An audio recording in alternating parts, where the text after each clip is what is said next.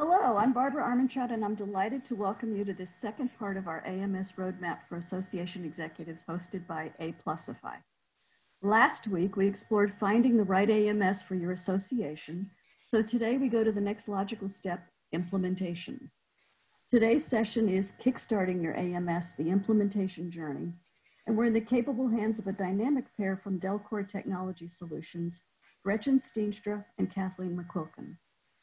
Gretchen is a strategic consultant on technology management with DelCor, where she works with association staffers to empower them to use systems to their full potential. She's sometimes labeled as interim CIO, but always fully invested in making the project successful for the association client. She's also a founding leader of Association Women Technology Champions. Kathleen McQuilkin is DelCor's Director of Technology Management Consulting, where she is regularly hands-on with implementation project management and provides support for major systems implementations and upgrades. She also does contract review and negotiations. Both Kathleen and Gretchen are members of PMI and are PMI certified PMPs. Both Gretchen and Kathleen also are active members of ASAE, and they have backgrounds serving on staff at associations. This helps them understand what it's like to sit at your desk during this arduous process. As Gretchen and Kathleen swirl us through a lot of information over the next 40 or so minutes, we'll pull questions from the chat screens when they fit into the flow. The rest we'll save for the final segment when we invite participants to toss questions at our expert panel. We'll do our best to wrap up by minute 60 so you can join your next Zoom meeting. Now we'll get started. As we switch up our screens, please join me in welcoming Gretchen Steenstra and Kathleen McQuilkin. I'm going to share my screen to get to our presentation. I think that's an excellent idea. Woohoo, there we go. That's great. So you all get to see me live, Kathleen, and Gretchen is joining us from her vacation, and she is going to be joining us just via telephone. So we get talk to about going above and beyond. Yes, exactly. That's who Gretchen is. Well, Barbara asked me to do this first, and then the only week that would work was this week. So, you know, I had to honor my obligation, and I really appreciate you inviting us to this series. As you said, Kathleen and I spend a lot of time in this space. And so what we want to talk about today is just keeping the implementation going. But this also would work if you were implementing not only an AMS, but if any new system in your organization or a major upgrade. These are just some of the repeatable steps that you can employ to help smooth out your projects. And I imagine a lot of this would help with people who are using their LMS to do virtual events now too. Oh yeah, yes. So anything that you're installing a system that takes more than 30 days, this is just a really good framework to follow. So Moira kind of set everybody up with how to select a system and pick the best vendor for you. We're going to talk about the implementation starts with discovery, then you set up your system, you roll through testing, a lot of testing, more training, and then you launch. And then Rebecca A. Church will talk about life after launch, because that's really when you start to get your hands on the system. Okay, Kathleen, already. All righty. All right, so the first thing that you need to figure out is your team readiness, the size of your team, and their tech comfort is really important to measure. And so this is something where it's an exercise you should do with yourself to say, where are people on this spectrum of really comfortable with technology, adapt really quickly, or tentative learners? They want to try, but they just don't have the experience. And it's the same thing with your staff size. Are you a large staff with lots of people available on the team to support this project? Or do you have a small staff where people are going to have to double team their work and this project at the same time? So it's really important to just understand where you are in the process. And it's also interesting to have this conversation with your vendor. Now, hopefully their tech savvy is in that top right corner, really high, but they also could be a small staff vendor. And so that's the other pairing you'll have to do when you're looking at your schedule and resources. Part of this upfront, assessment as you're getting ready for a project is thinking about what is your role and responsibility for the project. You know, recognizing that we've got a variety of size organizations, but small staff organizations that are doing a significant amount of responsibilities. Everyone's wearing their 12 different hats. So you may have different executives involved in the project, as well as asking the variety of staff to add one more hat on, you know, whether they're a project coordinator or things like that. They may have a role for this project. So thinking about what roles they have, what roles you have, as well as what responsibility you or your team members will have for the project.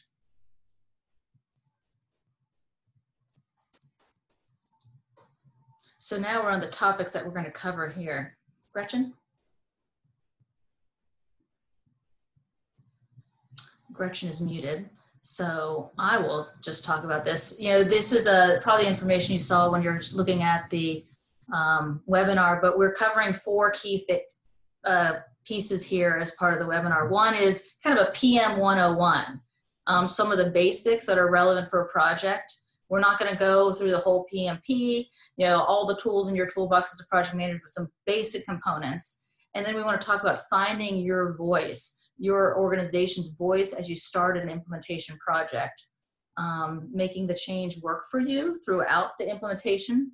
And then, of course, a key point is going to be pacing yourself. And so we're going to talk about that. Click to the next slide. And this is the PM 101.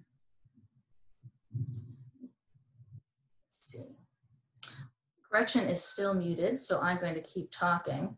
Barbara, I don't know if we can unmute Gretchen.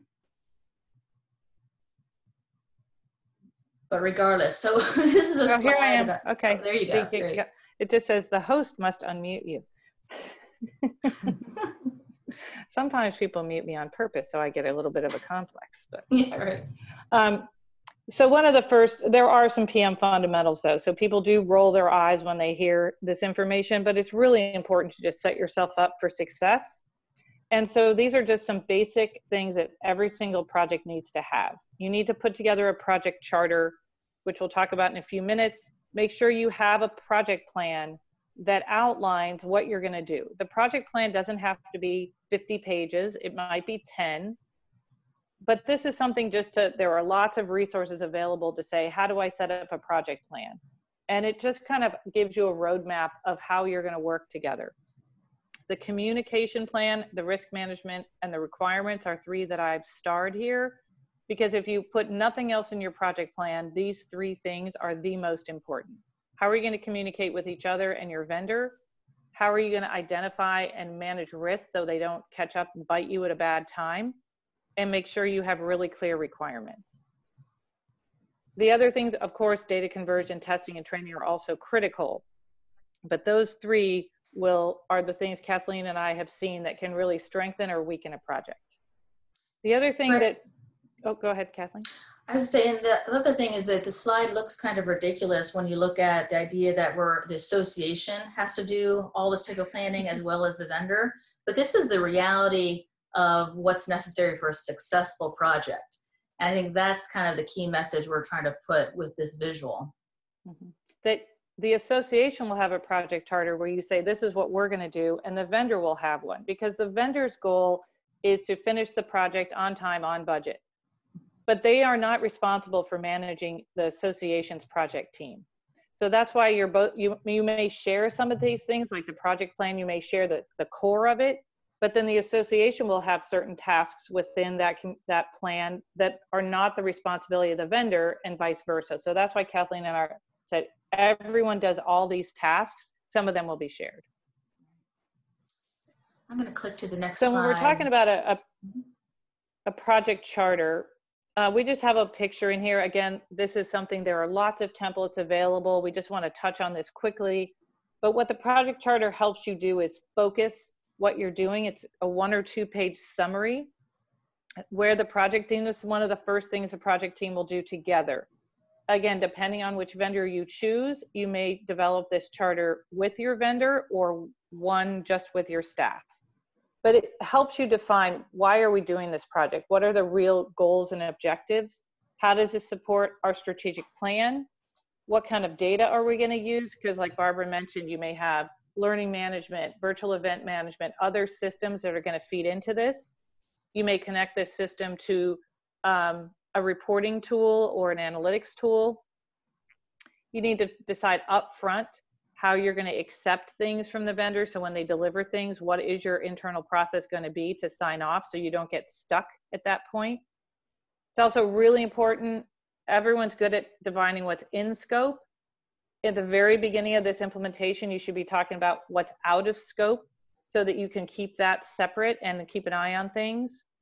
And then just what are you expecting from the vendor? What are the deliverables you're going to receive? What are the resources, people, and money that are going to be part of this project? Budget is a really important thing to make sure you've got a high-level budget identified. And then what are the key milestones? So when you fill this out, it just helps everybody organize their thoughts. This can also be shared with the senior team or other leadership who just want a summary of the project without reading the entire project plan.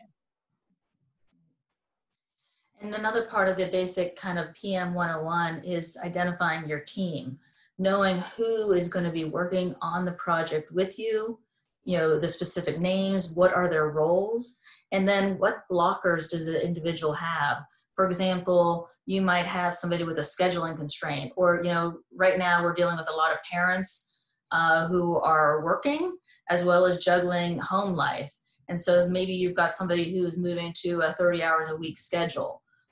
Maybe you've got somebody who's going to be on maternity leave at a certain period of time. So I think it's really important to understand who's doing what on the team, what their roles are, as well as what blockers they have.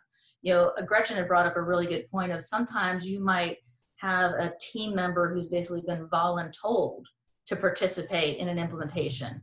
And maybe they love the old system and they're like, I don't think we need a new one.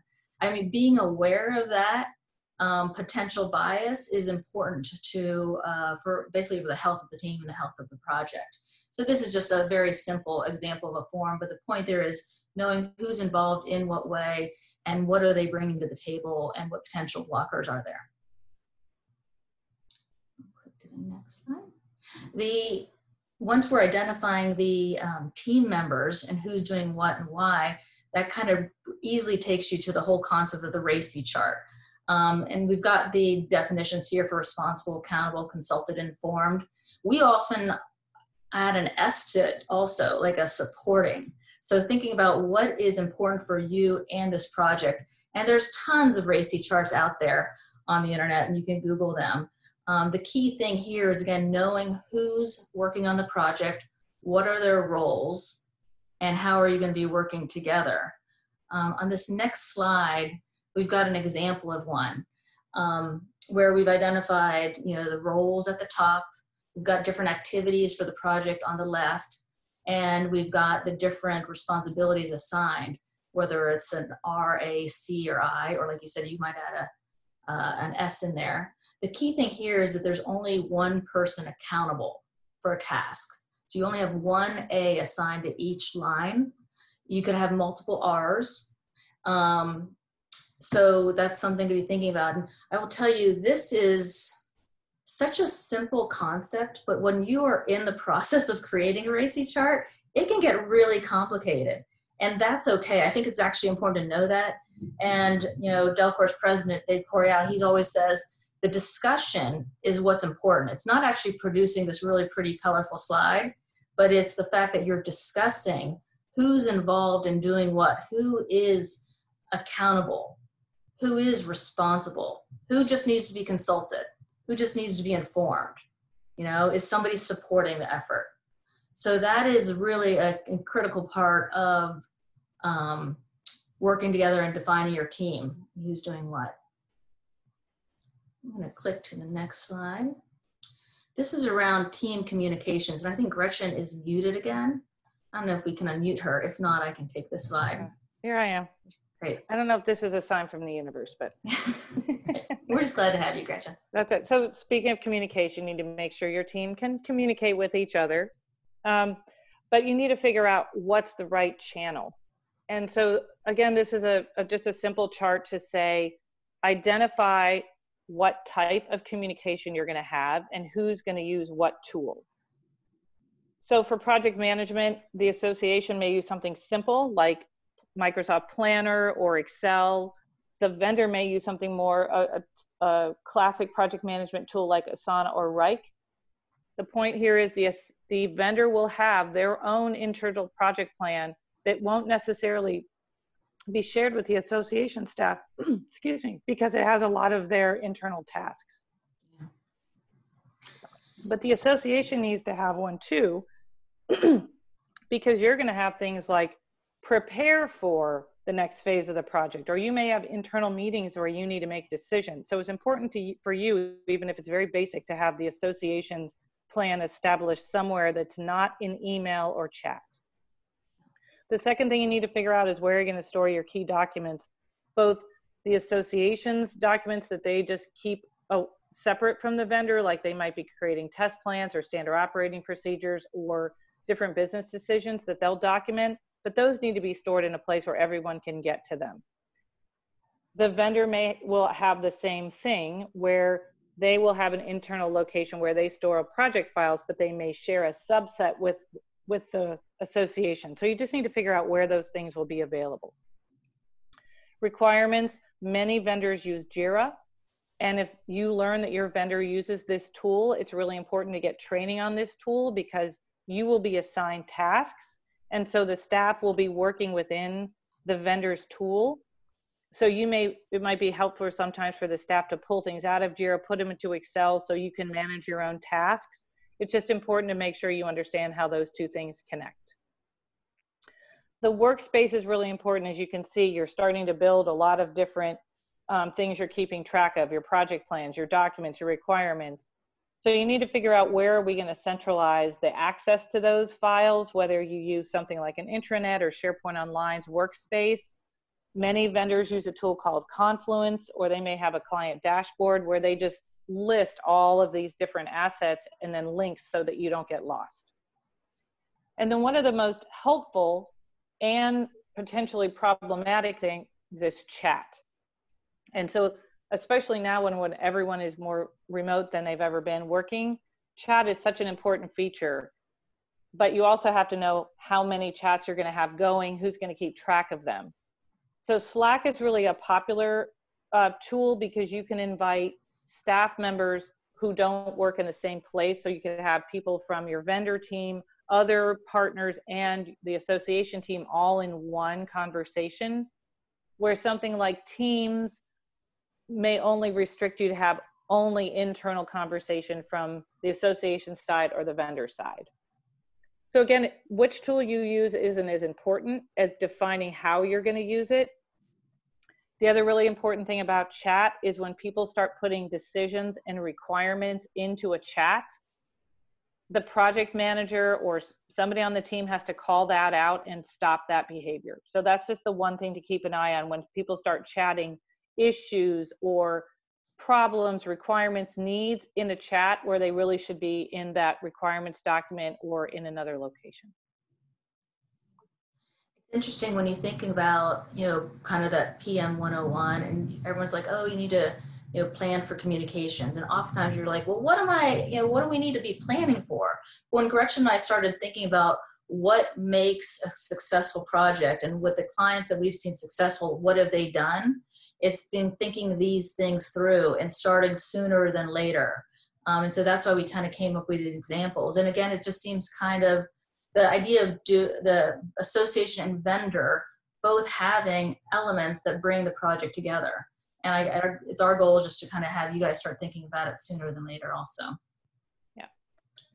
So those are all the basic ground rules that you should follow with any project. Like Barbara said, you can use this for learning management, or if you're implementing a virtual event system. These are just the fundamentals that you should have with every single project.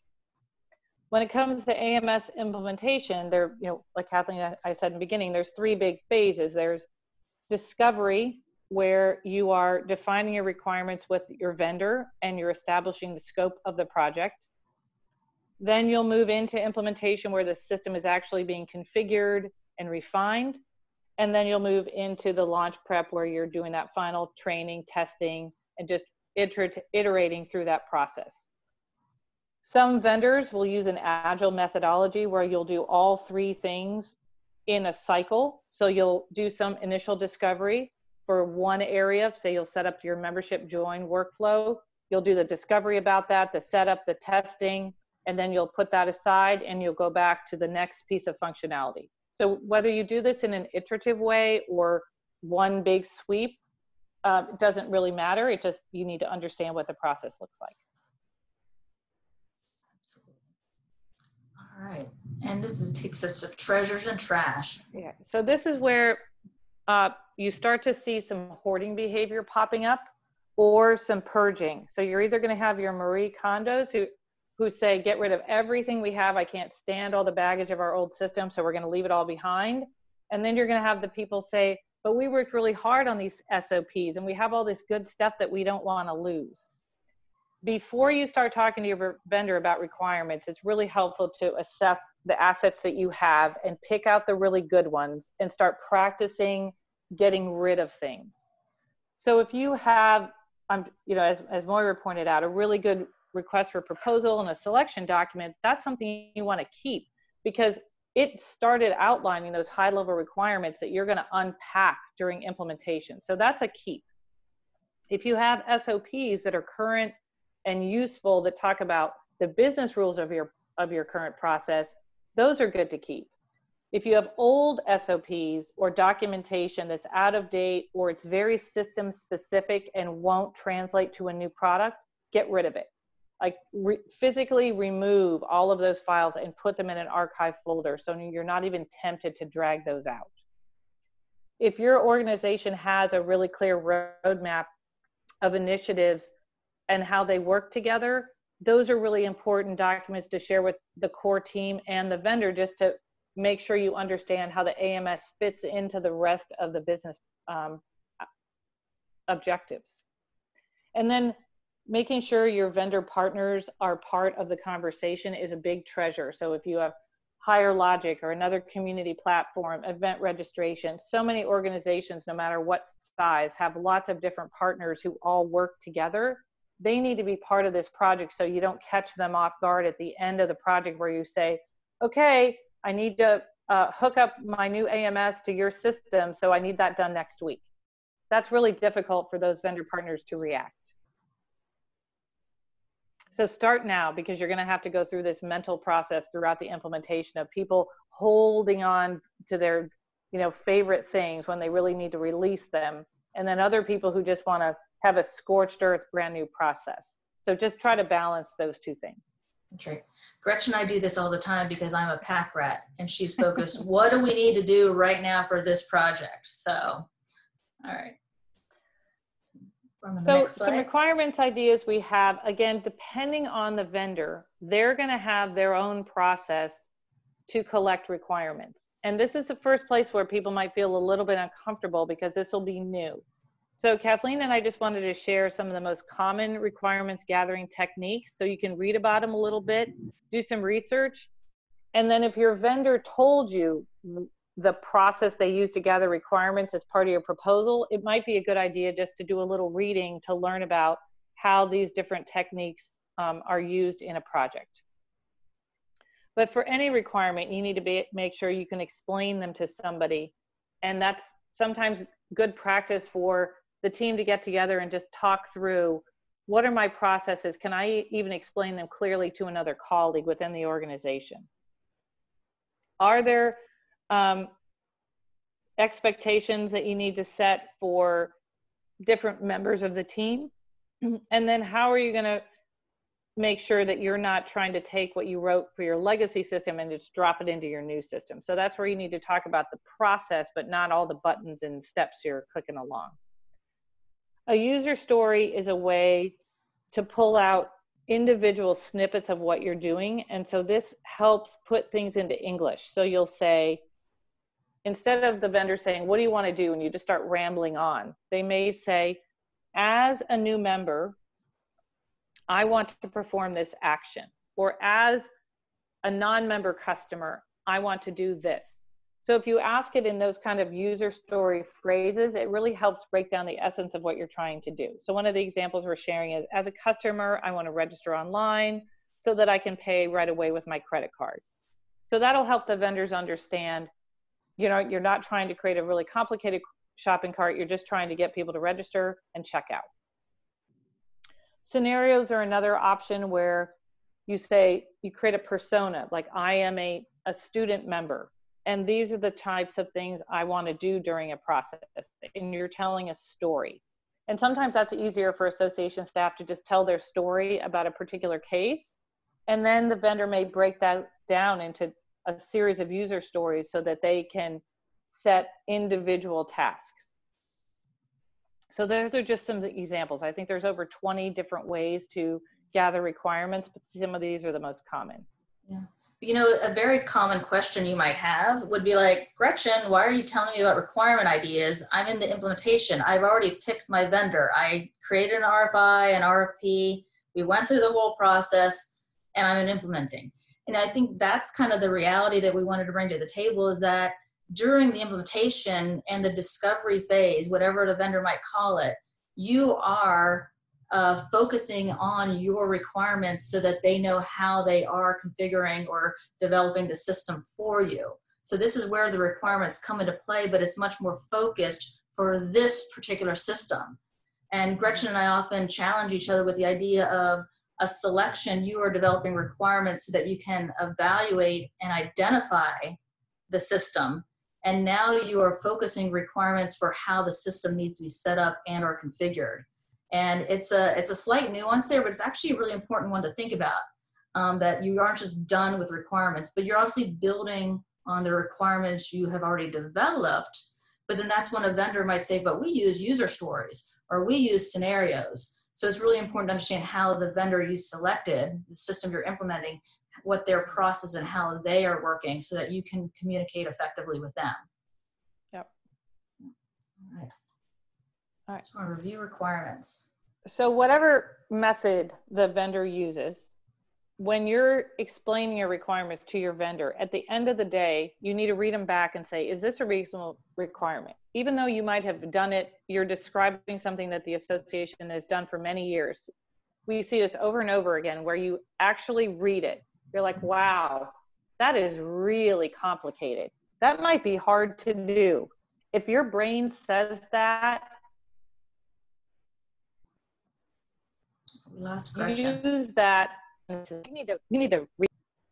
You also have to make sure you can test it. So if you've stated a requirement in whatever method you have, you need to be able to say, now, how would I go through a system and make sure that this works? So frequently when you try to put the testable lens on a requirement, you may need to break that requirement up or refine it because it's just too big or too vague. And then is a requirement a yes, no? Either the system either does it or doesn't do it, or is there some nuance that it will depend on? Is it depending on if you're a student or retired member, you know, are there any nuances in there? And then I mentioned this earlier, is this something that anyone can understand? Is moving as much internal association language as possible is really helpful in this stage. Great. Thank you, Gretchen.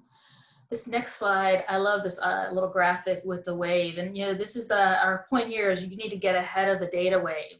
You know, data conversion is one of the most critical aspects of a system implementation, unless you're starting from new, but most of the time organizations are bringing some type of data forward. And it can be easy to think that it's going to be down the line, but the point is you need to be thinking about data from the get-go. The earlier you start thinking about it, the better. Even during like a selection phase, it can't be hurting to think about what is the data we want to take into a new system. And then at the start of the implementation, you and your vendor need to be talking about it to make sure that they know and you know what you do want to convert, what makes sense. And it's not something you want to delay. And we think it's important that when you're starting with that planning, to thinking about the data of, is it really just bringing, you know, I've talked about being a pack rat, but is it important to bring everything forward? Probably not. And this is a great opportunity to be really focused. We've got these 3 questions here that you need to ask. You know, what are you going to do with the information when you have it? will be used to make decisions or being used for analysis? And then what's the best user experience? If we're collecting data, are we doing anything with it? What are we doing with it? Does it make sense to continue collecting it? I feel like there's definitely a historical perspective, because we could ask for questions or we could put a form on the web and ask people to do it. We were building all those things. But I think it's time to really think and be smart about it. We don't want to exhaust our users. Plus, with understanding, the different data privacy, we really need to be focused with the type of data that we're collecting. So I think we think it's really important to ask these questions and be smart about data conversion. And the other, people are going to say, well, I need this because I don't know, I might use it someday, or we may have a marketing campaign where we need to go pull data that's 5 or 6 years old. So we have to bring everything. Data storage is cheap. So why are you having me trim down our data stack? This can cause you a lot of cost. Every record you convert needs to be reviewed. So that's staff time, vendor time. So that's a cost where the actual storage may be inexpensive. Your time to review it and make sure it's good quality is a resource that you're going to have to expend. And really, if you have anything over 3 years, we would challenge you to say, is that data still relevant, reliable, and useful today? So DelCor usually recommends bringing over activities that are very lightweight, so you can kind of see trends over time, but absolutely no financial transactions. Those are so difficult to move from one structure to another. So if you have to bring anything over, 3 to 5 years max, and just the lightest record possible to maintain the integrity of the member record. Absolutely. So the other thing you need to think about ahead of time with data is most organizations do have different systems that are integrated. Whether you're a very small organization, you may just have a very simple integration with your website or a basic community platform. But this is something in this discovery phase, you need to map out what data is moving between which system, and what are those rules? Is it just going to be authentication where your event registration system just needs to authenticate the customer from the AMS so that they can access the registration process and proceed with the right price? Or do you want to send data back to the AMS? So if they're registering or posting in a community, do you want to see that activity back in the AMS to build out their member record? But it's really important to draw this map so that you understand not only the data that's moving, but the resources you need to bring in to help set up that integration. So that, again, don't remember when I said in the beginning, don't forget about your partner vendors. This is a really good opportunity to bring them in during discovery and connect them to your new AMS vendor to say, here's how the data was working in our old system. Here's the adjustments you want to make, and give them time to start preparing that so that when it's time to test, everything's ready. Absolutely. So this is the Spark Joy slide, which I love. Right. So again, my plug for purging information that you don't need and giving yourself a fresh start. Great. All right.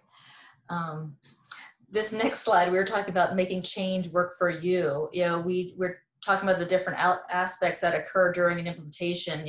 When the discovery is completed, you're getting into the actual implementation phase where this vendor will be configuring based on all the requirements and solutions, designing. We cannot emphasize enough that you should always be looking for opportunities to refine your process.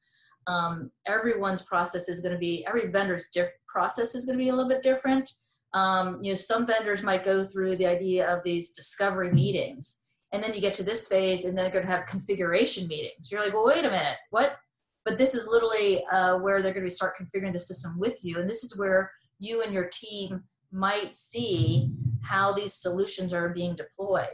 And there can be some discomfort during this phase because people are like, oh, I didn't know it was going to look like that. Oh, I didn't think it was going to be this way. We really want you to challenge yourself and your team to be open, to look for some potential changes that could benefit your business, as well as ensure that you're working with a system the way it was designed, and that you don't immediately pivot into, well, we need to customize and go off into some custom configuration that can make things more expensive or difficult later on. The next slide. Related to the idea of you've moved into this phase where you're configuring, that can often be a time to re-examine your team. You had a team in place for the discovery phase. Does the same team make sense for this implementation phase where they're designing and configuring and testing? So we really want you to think about who's on there, what their roles are, and what they're doing. Do you need to add anybody, any subject matter experts to participate in system setup or to assist with testing? You want to be very cognizant about these new phases and what does it mean for their workload. If you're heading into a big testing phase and you want core team members to be reviewing or diving into testing with subject matter experts, you need to be very aware of what their other responsibilities are and workloads, and see if you need to get any executive backup to free up their schedule. We also say, consider backup if possible. There's always that critical team member, but the idea should be having some type of cross-training and backup should that person go out sick. You don't want to then throw the whole project out of alignment because of a timeline issue. So it's just time to think about it. Mm-hmm. Now this is about scope creep alert. Yes. So this is where in the beginning, when you said to yourself, this is what's in and out of scope, it's good to have that pinned up somewhere where you can see it. Because when you start to see the system come together, that's a big temptation, like Kathleen, to say, oh, well, let's add this. This looks really cool. Or now that I see this new feature in the new system, I would like to expand that and do more. This is really important to just stay focused on getting this initial phase set up. It might be worth noting, these are some things we want to pursue after the core system is in place. That would be fine. But you need to make sure that you do not get distracted at this stage. Or if you find functionality that is really going to improve something that your association does, that's great. If you're adding something, make sure you know if this is going to add time or money to your project, or do you need to trade out other features that are coming up in the next phase. So that's what's really something you need to stay really focused. Kathleen and I are going to say a lot of during this presentation, but that's really one of the key elements. It's just keeping your eye on what is the core set of functionality we need to launch this system, and then what can we add in future phases to make sure that the system stays vibrant and relevant to staff and members. And as Kathleen said, you just need to continue to look for ways to simplify and adjust your processes. This is another irritation that is going to happen with people. If you see some of the ways vendors are asking you to change a process, some of them might not be amazing. You will have situations where your current legacy system might do something better in a single case than your new system. And so that's where you just really have to say, is it worth making the adjustment and adding one more step in the new system for the greater good? Or is this an opportunity where you might have to do some advanced configuration or customization? So we're not telling you to accept the entire process wholesale, but just be very selective about when you start pushing back with a vendor to say, I understand why you're asking me to do it this way, but this is such high volume, such high risk that we do need to make some modification. And then we also recommend that you keep an eye on the core, the members, contacts, finance, membership, and then whatever your major business driver are. Maybe it's events, maybe it's product sales, but just keep an eye on that core set as you're looking at the entire project as a whole. And if you do decide that you need to have a configuration that's very complicated or add some customization, that's fine to do. Just be very selective about it and understand the short-term cost of what it will take for your vendor to do that for you. And then what's the ongoing cost to maintain that that additional change in upgrades, in training, and then any potential conflicts with baseline in the future. The other thing sometimes we talk about is if there is something very complicated you're trying to do and it's not part of that base set of functionality, is it possible that that can go into a future phase and you can tackle it once you get to know the system and you become more of an expert in that system? You may make different decisions. So that's just something to keep in mind. Oh, did we lose? I think we might have lost Kathleen. Kathleen lost power. No problem. I'm going to put the slides up for you here momentarily if you want to keep on going. Okay. Oh my heavens. Back up, back up. All right. Remember Kathleen inside, you need to have a buddy? Yep. So let me know when the slides are back up, Finu, and I'm on slide 20, down in the make change work for you. Don't panic. And yes. Are we there? We are there. Awesome. That's so funny. See, so we're not going to panic. We're going to keep going. This is what happens. So when you get into the next phase, which is when you're really getting your hands on the system, you're doing the tech training, testing, more testing, people start to get very anxious during this phase. Like Kathleen said earlier, you're going to see things that are unfamiliar. You're going to feel uncomfortable. You're going to start feeling the pressure to launch. During this last phase, when you're getting ready, this is the best time to just stay very calm. Keep everyone focused on, we're just going to work through these as we go. We may have to make some decisions, but just don't stop and start a worry conversation. Just say, we just got to move to the next step and the next step, and we're going to keep going. Can I interrupt here with a question? Of course. I'm going to play the part of association IT expert, something I've never been, but of the folks that I have known who are highly talented in many ways, some of this interpersonal behavior for calming down colleagues is not necessarily the strongest skill. Is this Right. is this an area where the consultant is able to help, or you would rather stay behind the curtain? No, Barbara, I think this is where people like you and I help, because when people are aggravated, sometimes even if you have a very talented IT professional who has some soft skills, sometimes your team members don't want to hear it from a colleague. True. They'll say, just leave me alone. You don't understand what's happening and you're just being a pain.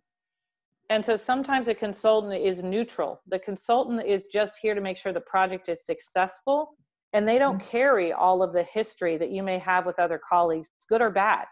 And that's where also consultants can reassure you and say, we've done this before. Here's what's going to happen next. It's also an opportunity, if there is a really big problem, a consultant can help escalate for you and preserve the relationship with your vendor. That if you're really aggravated or worried, instead of getting into a really tense conversation with your vendor, the consultant can help negotiate that. Great. Thank you. Mm-hmm. And this phase 2 slide, Barbara, is another where consultants can really help if vendors start putting everything in phase 2. So this is what happens when projects start running a little bit behind. Everything goes into phase 2. And you know darn well that there's no money, time, or interest in a phase 2.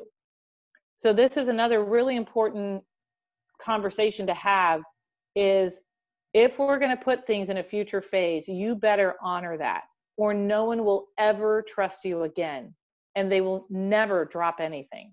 And so if you're going to put things into a parking lot or in a phase 2, that's absolutely fine, as long as you have a definitive time and budget to get that work done. So if you're putting things in phase 2 because it's a lower priority and you need to learn about the system more, or you as the organization aren't really solid on your requirements, that's a perfect thing to put in phase 2. You know, accreditation, certification, or a new program may benefit having that base in first and then revisit it. Which is great terminology to use, because I don't think we would ever tell a colleague that their project is low priority. Well, maybe but not. But that is how decisions get made. Right. Yeah. And then here's some, the next 2 slides are just about some things that we've learned about testing. when clients see that a vendor has testing in the project plan, they're like, all right, we don't have to test. I hate testing. Vendors are only going to test to make sure that the program doesn't have a big error message. They're not going to test it to see if the workflow for a new member or the workflow for a registration meets what the association expects, because they don't know. They're not trying to say we don't test for that to be obstinate or difficult. They genuinely don't know, and this is not their area of expertise. So you need to have a really clear testing plan where the association understands the vendor's going to test all these things. The vendors frequently have some standards that they follow to say, we're going to test these 100 features so that the staff can follow along. And that really helps staff get acclimated to the system and maybe run through some of those base tests with their vendor and then add more difficult or more complex things.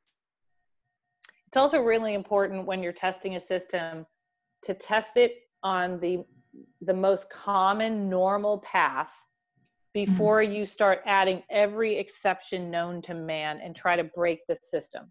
That is one of my pet peeves, is when people start saying, well, I'm going to try to break the system on the first day, because you will. And then you're going to start to feel defeated and worry about the system. Start with the things that are the most common, the highest volume, the most important, make sure those work well. Then of course, test the exceptions, but understand that there are things that are still going to be manual or still going to be quirky if you have very, very complicated processes in your organization. Well, and then the other thing, during this, I'm going to put up a question that Michael has presented, which is whoever has time to come up with and document all of those test scenarios. Say the first part of that again. This is fine. Who has time? Yes, who has time to come up with the test scenarios? I mean, so this is something that also needs to be association driven, not just vendor driven, right? Right. You have to make time. And this is one of the tasks that I suggest people do after you do the initial discovery. Even if you're doing an agile process, the vendor's going to need some time to do their configuration.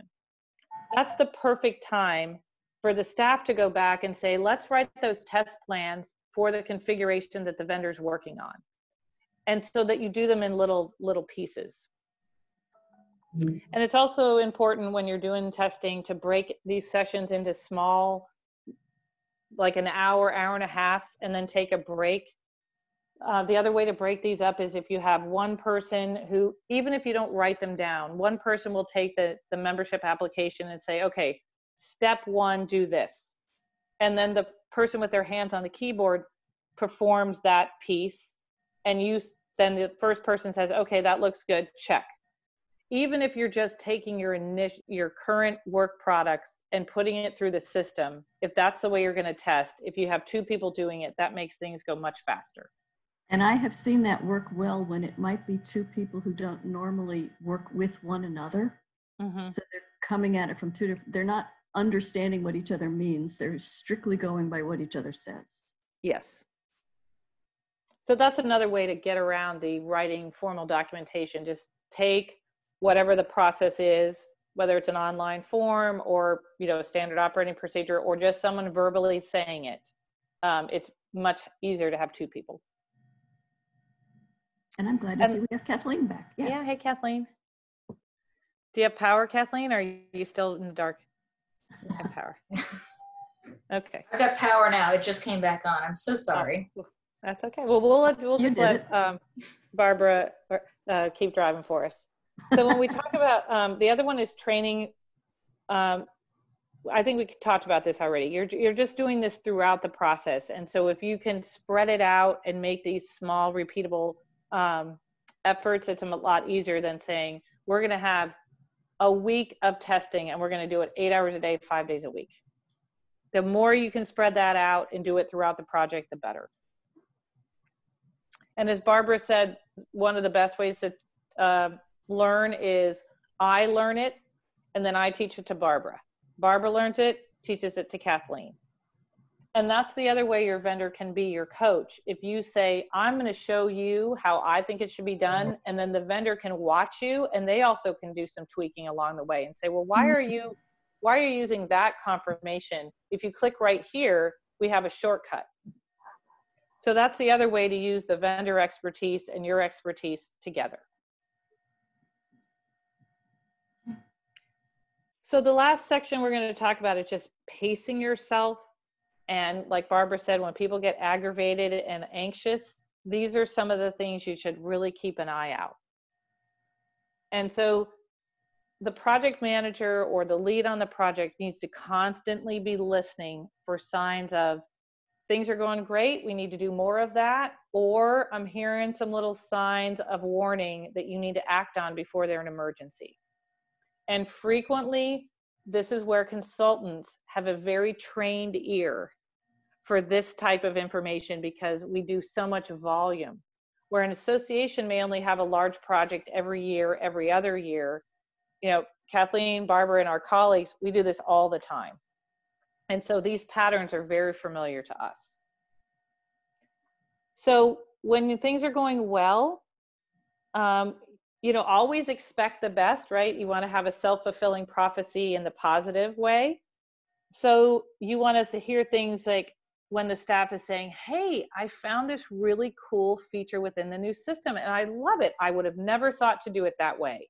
That's a wonderful thing you want to hear.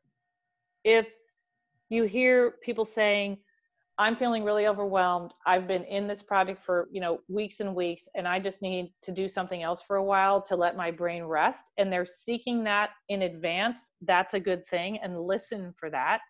And again, that's if you have a buddy, you might need to tap out.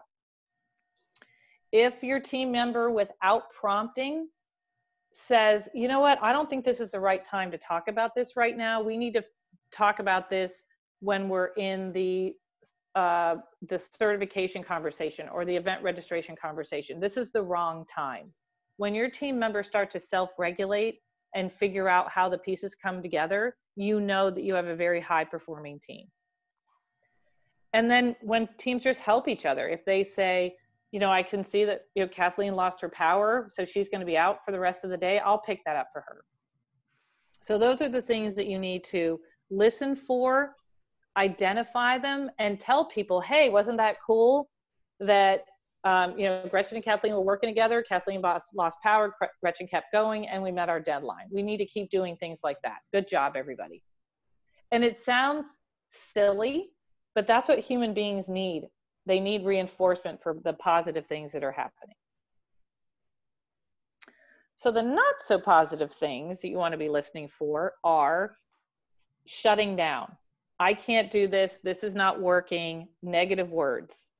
If you have someone who's been a really solid team member and all of a sudden they're too quiet,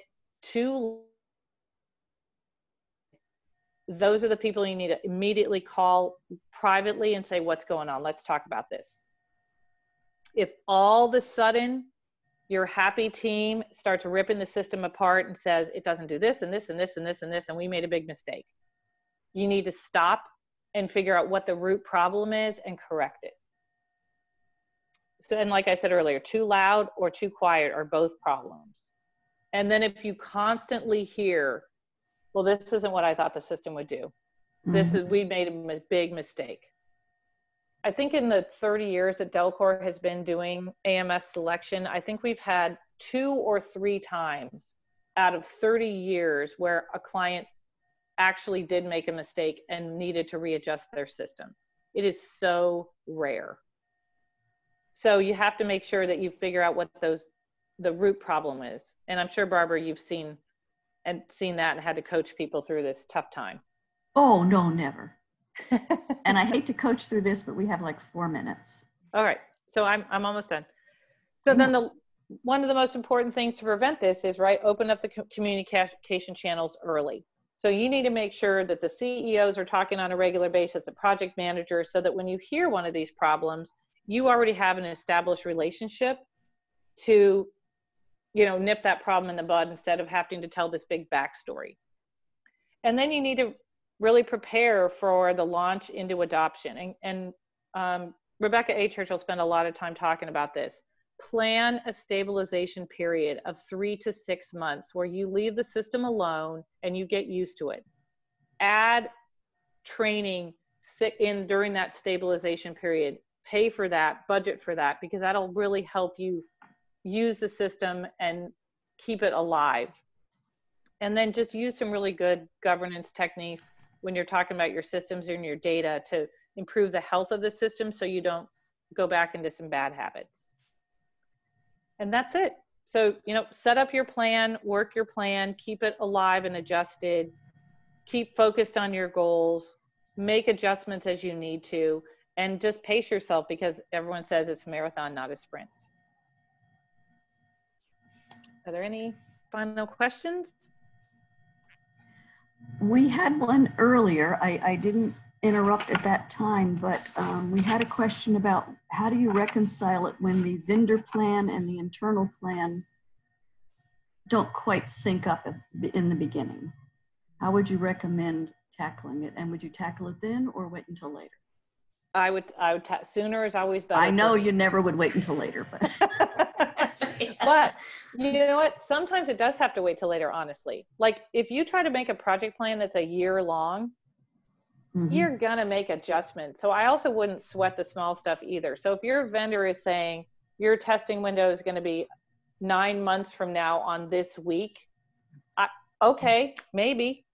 I would just make sure that the next phase is tight, and then just keep adjusting. Great. And actually timeline is something we didn't really talk specifically about. If I'm starting my implementation process, let's say Monday, I'm going to be live by New Year's, right? You can, if you launch. I just didn't say which year. Okay. Exactly. Or, you know, some people do have very tight launch windows, and that's okay if you set your scope and you make it a very tight process. Some people actually will launch a system with just customers, finance, membership, and publications or events. They'll say these are the most important things. Our current system is garbage, and you can do it pretty fast. Okay.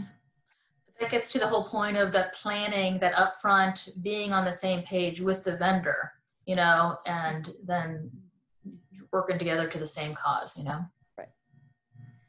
And I want to go back to Marie Kondo, because I love that you brought that in.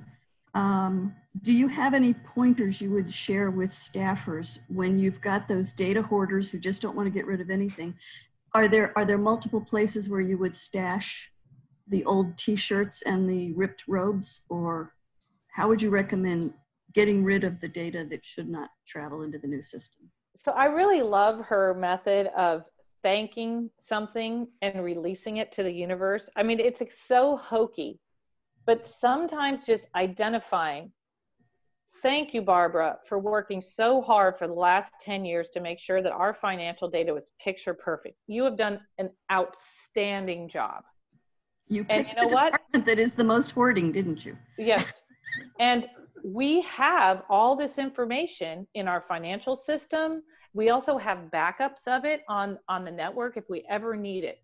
So for the new system, we're going to say goodbye.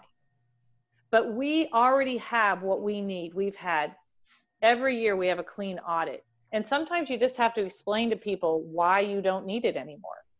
And a lot of this is very personal, because I built this process and it's personal to me and I'm proud of it.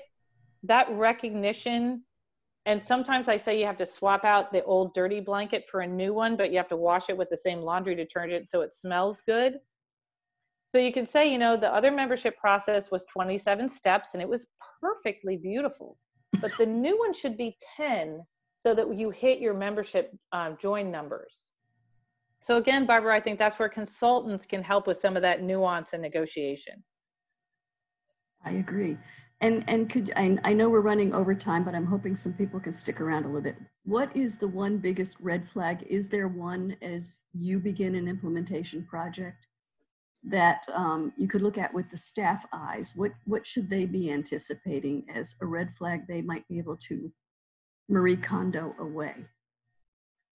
For when they're looking at the vendor or the project? the project? What could they do? One big red flag is if you have someone on your team who's dug into, I'm here and I don't want to be here, but I suppose. Like, I would rather live without that team member's expertise than have them on and be negative. There's something called an oxygen thief, where they just suck all the air out of the room, and those people need to go. Even if they're the most, you know, they have the most history, I don't care. If you're going to have a negative person on your team, they need to be out. Yeah. That underlines the whole importance of change management. You know, you need to have everyone on board, supporting the goal, understanding why we're doing this, what we're trying to achieve, get on board or get off. Right. And the other thing I would say is the most important thing, Barbara, is if your finance team has said in the proposal, the project is going to be $200,025.15, and that's your budget, I will never recommend putting in the proposed amount as your fixed budget. It's a range. And I think every single project needs to have at least 20% overage in your super secret stash that you don't tell the vendor, you just have it. And you also add a 20% over under to your finance team. Again, hold the vendor accountable for their proposal, but they proposed on a guess, a very educated guess. But you have to give them some slack too, that they did their best, but they need an over under as well.